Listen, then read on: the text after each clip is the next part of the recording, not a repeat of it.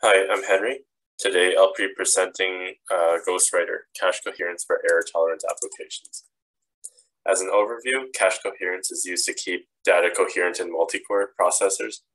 However, communication of data is expensive. The limited power budget makes us look to new processor paradigms. In this case, we look at approximate computing. Our contribution is Ghostwriter, a cache coherence protocol that introduces approximate store instructions and approximate coherence states. We see up to 50% savings in dynamic energy of the interconnection network and memory system, and also see up to 37% speed up. Cache coherence is a mechanism to keep data coherent between private caches in a multiprocessor. Usually, cache coherence protocols follow two invariants: the single writer, multiple reader invariant, which means that each datum can only have multiple readers, but only a single writer, and the data value invariant, meaning at the start of every read must have the data from the previous write. This ensures that each core of the processor gets the most up-to-date value. Coherence operates on the cache line granularity. However, this can cause detrimental sharing patterns called false sharing. We can use a two-core example to highlight this behavior. So suppose initially core 0 and core 1 both share the same cache line. Coherence would call this state shared because the data is clean and they're shared between two different private caches. If core 0 wants to access the blue data, core 1 wants to access the red data. They're accessing different memory addresses, but both reside in the same cache line. If core 0 wants to first do a store, that means the coherence protocol would have to invalidate core 1's copy, because now core 0's copy will be modified. After invalidating, the coherence protocol can transition core 0's copy into the modified state and eventually complete the store. If core 1 now wants to either read or write to the red memory address, then it'll result in a miss because the coherence protocol now says this line is invalid. And this highlights false sharing. Core 0 and core 1 could be accessing different pieces of data. However, the coherence protocol forces all subsequent accesses to miss due to invalidations. Prior work has tried to minimize coherence misses in various ways. On the software side, there's false sharing detection and repair. And the hardware side, there's silent stores and various coherence optimizations. For our work, we try to apply approximate computing to cache coherence. Approximate computing is for error-tolerant applications where we trade off output accuracy for better performance and energy. These approximate computing techniques can be applied across the stack from software to hardware or co-design as well. Approximate applications show high value similarity. Value similarity is the high occurrence of similar values within an application. We can use a measure called D distance to measure value similarity. This allows D lower bits to be different between two different values. So using an example as one distance to classify value similarity. Values 14 and 15 in binary can be considered similar because their least significant bit is different. However, if we consider values 13 and 15, these cannot be considered similar using one distance because the lower two bits are different. We look at value similarity within approximate applications within the AxBench and Phoenix benchmark suites. These charts show cumulative distributions. So on the x-axis is a measure of D distance to measure value similarity, and the y-axis is the percent of values that are similar using the D distance. So as D distance increases, allowing the lower bits to be different between two values, we see that the percent of values similarity increases. We measure value similarity of store values, so the store value that's incoming and the value that's already present in the cache. What we notice is that on average, over 22% of the store values have zero distance. This means that the store values is exactly the same as what's already in the cache line. So we use this observation to exploit value similarity to mitigate coherence misses.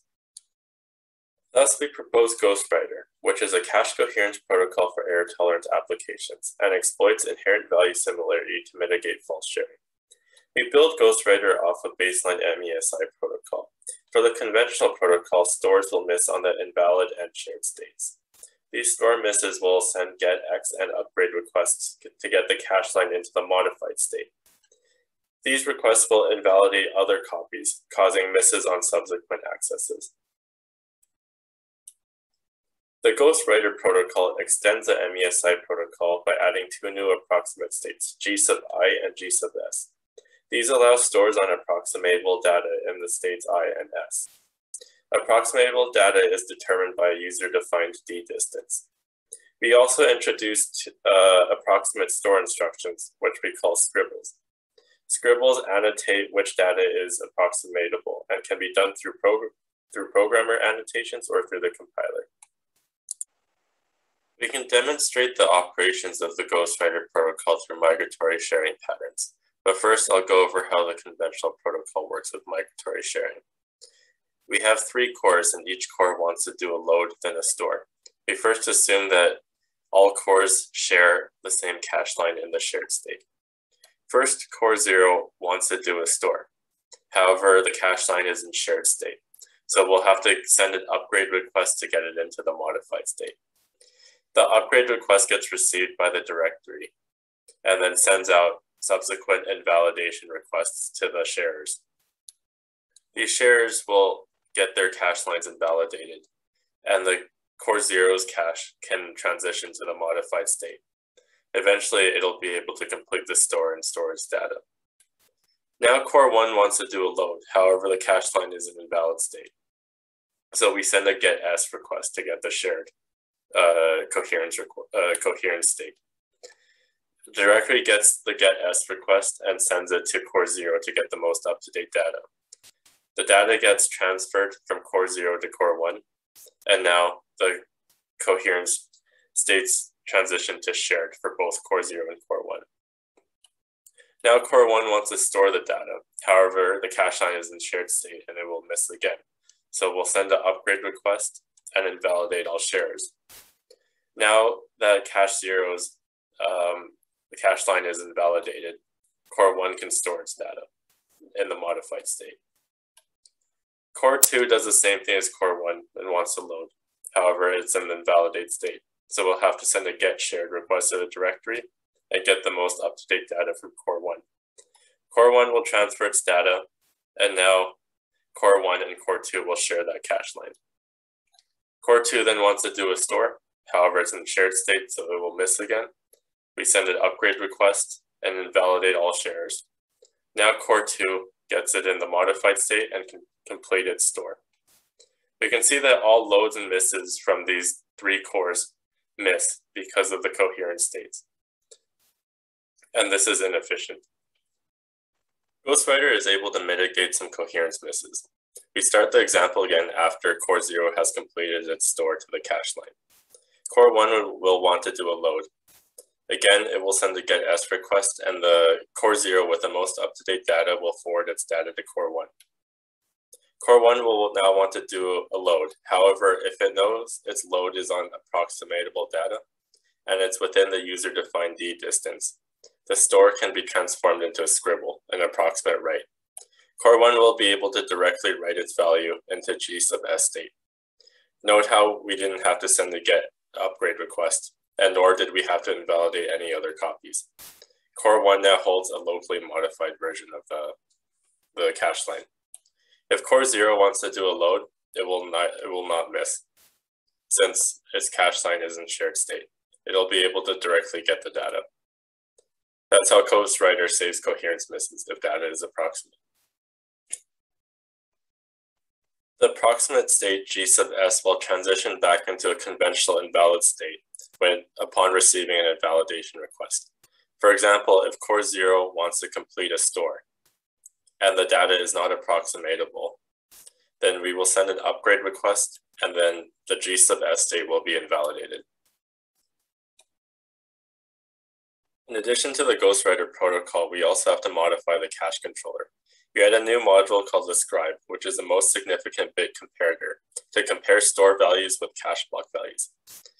If the values are within the user-defined D distance, then stores can be converted to scribbles or approximate stores.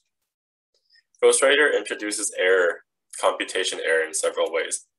One is the invalidation of the approximate states, or the timeout of the G sub I state, when different cores are updating values in the approximate states at different times, and when approximated blocks are replaced or evicted.